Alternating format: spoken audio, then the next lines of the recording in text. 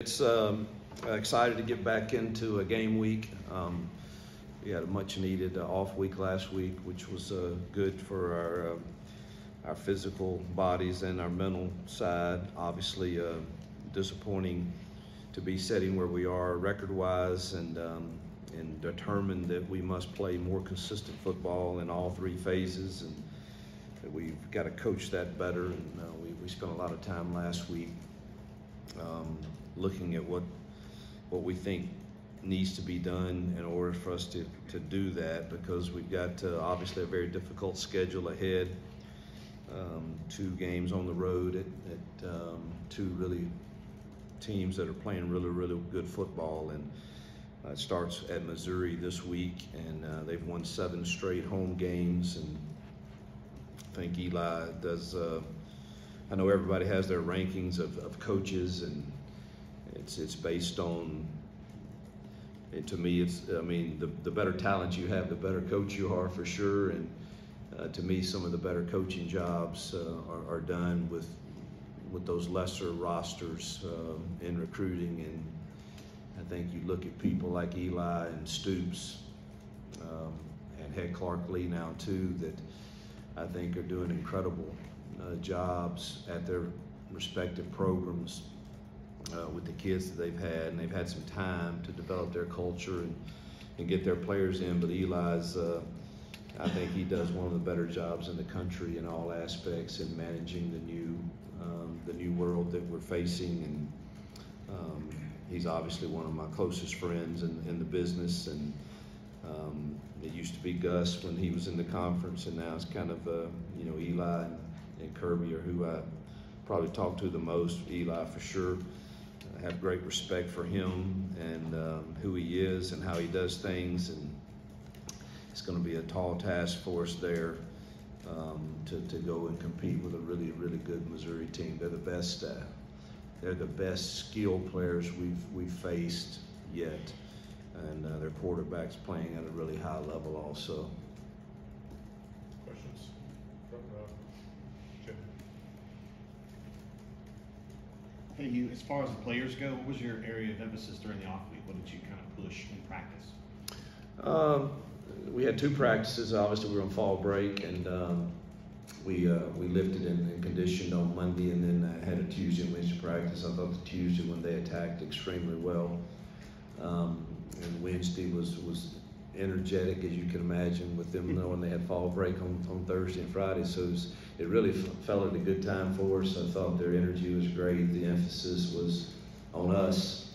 Here are the things we got to get better on these short distances and critical downs on both sides, and red zone, and really what is our bread and butter, and let's try to make it look maybe different ways, but we probably don't need more.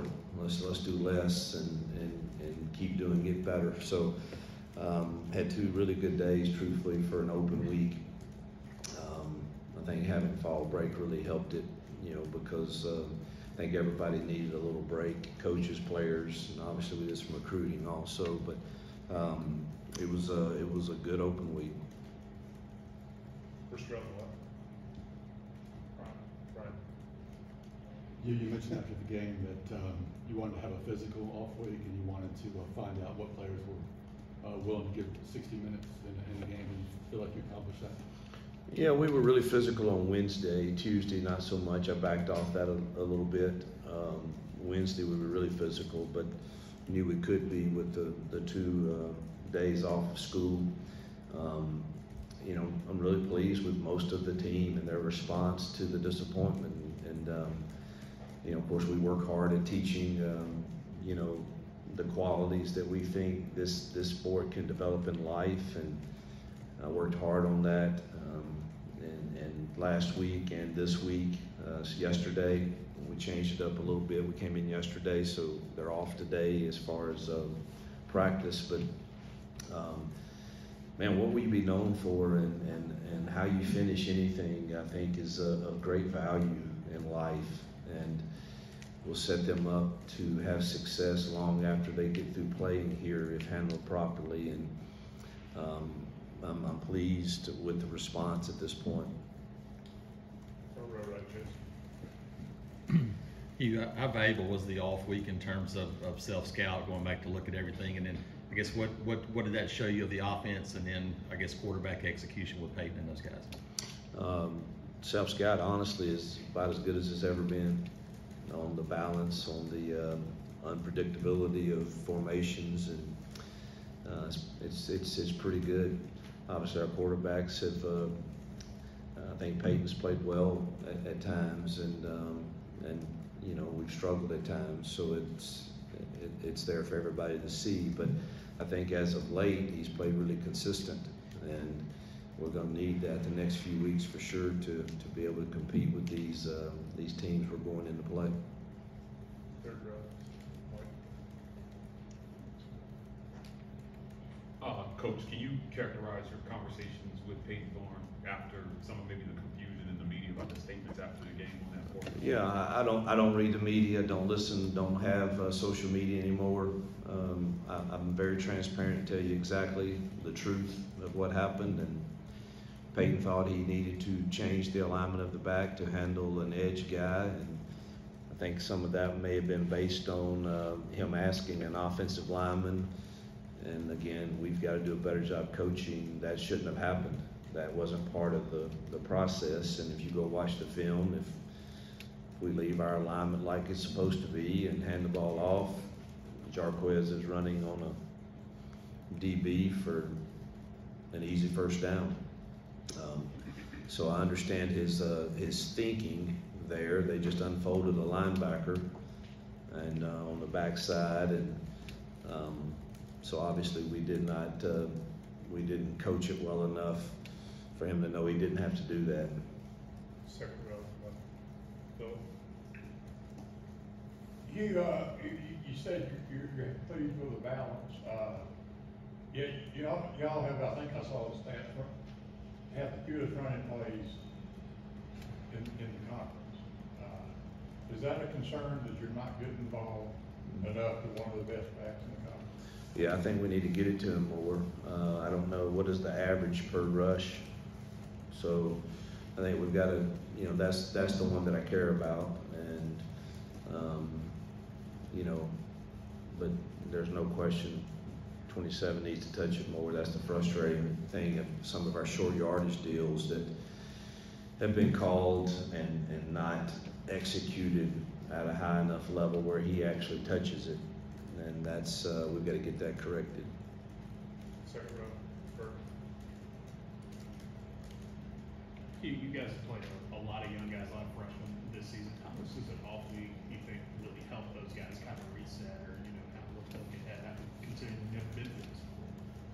Yeah, I think, I mean, heck, you know, we've been going since, you know, approximately 1st of August, and so that's a long time on everybody, even guys that have been doing it a while, in particular, you know, freshmen that are brand new, and they're having to, you know, go through the grind of school and ball and everything that comes with that. So I think it's, you know, coming after 6 games, that's about as good as you would want it to be. And now, y'all correct me if I'm wrong, I believe it's 3 games now, and then another one, and then the final 3. So I don't know that we could draw up, you know, for a year that you have 2 open weeks, truthfully, them falling at better times. It split the season pretty good for us, it looks like, and I think the freshmen certainly, you know, benefited. Everybody was a little sore and beat up. We've had some physical games, and then the mental side of handling not being exactly where you had hoped to be, I think was good timing for that also. Jason. The offensive line, too tall, been banged up some. Did this week give you a chance to maybe look at that group again, maybe to see if you got the right moves, and what do you thought about their play through 6 games? We're running the ball effectively, so we're doing some good things there. Pass pro's been dicey, not at every position, but it doesn't matter. We're a team, and so we've got to continue to improve that. we're looking at, D-Wade's playing some of both tackles when Too Tall gets hurt, and that has to shuffle us around, and Joyner's jumping in at guard along with Tate some, and the game moved a little bit fast for a couple guys at Georgia with all their shifting and stuff, and it showed. And so we're looking at, because you can expect once people put on tape that something worked, because Georgia did a good job of studying our Oklahoma game, which I thought we did really good stuff in that game, and they were shifting right before the snap, and it gave us some problems with just our mental execution of what I should do on this pass pro or what I should do on this run play for a couple guys, and we practiced that, but it didn't show very well on film, and we've got to get that corrected for sure, because. And then another, no one's asked me, but Corey Batoon's the defensive coordinator at Missouri, and he, he's one of my guys and was with me, shoot, how many years? 5, 6, 7, 8, 9. So, I mean, he's been with me 8 to 9 years on my staff, and we've talked a lot of ball. And so he's a heck of a guy and heck of a defensive coordinator, and doing a great job there for Eli. And so that presents its own challenges. Far back. And Coach, I just to go off that with Eli and you just talked about a lot of ball with both of those guys. When you look at this Missouri team, a lot of people in the Texas A&M game and have some statements about this. What are you looking at about this team, and what stands out to you about this? Yeah, I look at the consistency over last year and most of this year. Obviously, things can happen when you go on the road in this conference, and a team gets the momentum and has the right game plan and the right call, and you get really Missouri had a chance to really stay in that game early and had like 3 penalties and calls that went horribly against them, and it kind of just snowballed, which you see that happen from time to time, but I don't make too much of that. I know what I see on film, and I know the consistency that they've been about almost every single game for the last 15 or so to beat Ohio State in a bowl game and have many of those same kids back. And I mean, this is a top 20 team for sure, if not higher, and hadn't lost at home in a long time. They're a really quality football team. You mentioned, you talked a lot last week about improving the execution being one of your focuses. How do you as a coaching staff, what are sort of the steps you can do during the bye week, I guess, sort of tangibly to work on that? Well, it's the thing that's been good is having time. Like today, I mean, we have most of the game plan in because we obviously started last week. And so now are we really, really sure from everybody in this room that you feel really, really good about your kids executing this against all these different looks that we may or may not see on this given play, particularly on these critical down calls. And so just having the time to really, all right, let's go back and watch it again. Let's go back and watch it again for the 3rd time this morning on 3 different deals that, and so it will be really, and I don't know, again, you got to block and tackle, and you got to catch the football, and you got to make the right read at quarterback. But if we have a critical down, it will be very, very, very, very disheartening and infuriating if another situation happens on a 4th and 1 or a 3rd and 1 where our kids don't have a clear understanding of what should happen. That would be quite infuriating. Second row, Phil. Every coach everywhere talks about consistency, which in college football, where you got young guys and older guys and guys with so many things going on around them, how do you, as a programmer more than this week. As a program, how do you establish that kind of consistency that you need to be successful?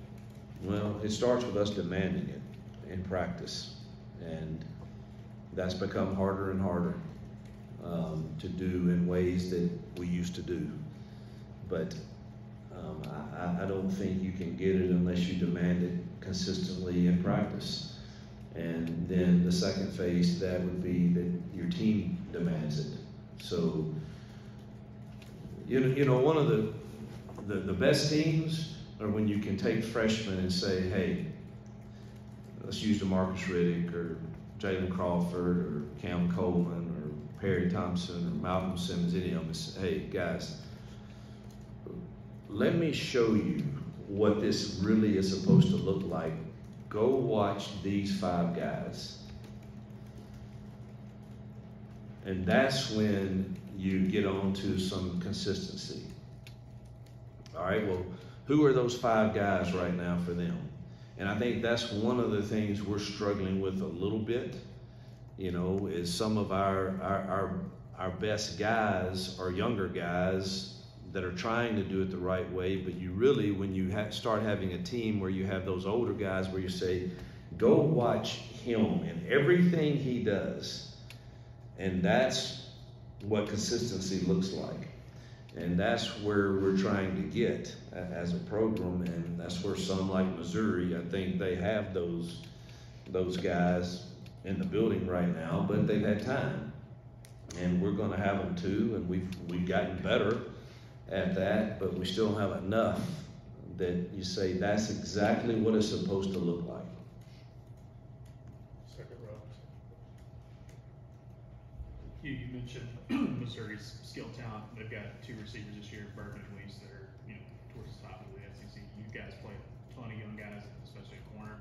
Just talk a little bit about that matchup and getting those guys prepared for what you said will be one of the toughest matchups in Ohio all year. Yeah, it's not one that you just get overjoyed about. I mean, truthfully, it's you know, they've got veteran guys that have proven to be some of the best in this league, whether they're going against, you know, the top tier corners and safeties or not. And you know, we're due to some injuries and then just our youth. Obviously, it's going to be a great test for us. And you know, we got to find a way to get them some help and eliminate the explosive plays, which is very difficult to do against them. But again, it's part of the growing process of where we are currently, and I'm sure our kids will be excited for the challenge. Stay left, Mike. Coach, there was a note earlier this week that Auburn leads the nation in snaps on defense by true freshmen. You've got a defensive coordinator that's given up only 400 yards one time this year for any team. You know, can you talk about the job that DJ Durkin is doing and what we could expect to see on defense here?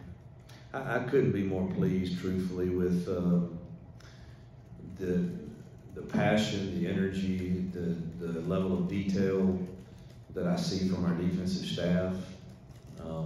I know that they're frustrated with, you know, not performing well in certain critical downs and all of that, just like we all are. But as far as the buy-in from DJ's leadership to Charles Kelly to Vontrell and Josh and Crime and all the assistants on that side, I just couldn't be more pleased with what I see happening and what I think can be the future under their leadership. So really pleased with them. Go first row, Christian, and then Jason. You less than 2 months to go until signing day. How do you kind of feel about where the 25 class is at? And what's your message to these guys to stick with you as the season isn't going exactly as you want? Yeah, that's why they want to come here. That's the reason they should want to come, is you're coming to a place that's proven it can play for national championships. It's one of only 6 that's done it in the last 13 years, on twice, played for it. And so it's proven it can. We've got the resources. Now let's get the roster that rivals, you know, the ones who are playing for it. And if you want an opportunity to do that in an environment that you know fits you, come be a trendsetter and let's do something new and different. Yeah, you can go to the places that are currently doing it, or you can help restore one that's proven it can also do it. And so I feel really good right now. Obviously, there's the battles for the guys we want are never over, and you've got to continue to fight for that. But I feel like we're in a pretty good position, hopefully, to finish strong with another top 5-ish class. Jason. You talked about kind of short yardage and quarterback. How do you balance as Peyton has done a lot of good things at the line of scrimmage? How do you balance? Yes. How do you balance that freedom with also making sure that in certain spots, hey, we need to do this no matter what we're seeing? Well, he just didn't have a complete understanding of the play, and that's our fault. It was a new play as far as blocking scheme, but didn't have to handle the backside edge, and again, that's we didn't obviously coach it well enough. First referee, Jay. Yeah, Hugh, earlier you were saying you're pretty close with Eli, that you know him and you like him. Talk to me about how you got to know him. Is it through Gus? Yeah, through Gus. He was an assistant with Gus, and then throughout the years, I don't know where we started, truthfully, developing a friendship, but it came pretty naturally, and we gravitate to one another, and our wives do when we are at common places, and whether it's SEC meetings or whether it's the Peach Bowl Classic or I don't know, we just kind of, I think we're made of a similar mindset of what coaching should be about, and the bigger picture of trying to keep the bigger picture of the impacting of others as important as the wins and losses, which is very difficult to do. I think we see all of those things very, very similarly. He's a person of faith. So we just, I don't know, the friendship's real, genuine. We talk about a lot of things. We talk very frequently, truthfully, and we've talked twice this week already, and I've got to cut him off. But he, and he's got some other friends there too that have coached with me. So but the great thing is it's a genuine, real friendship, not just a professional something, very similar to Gus and I. All right, Coach.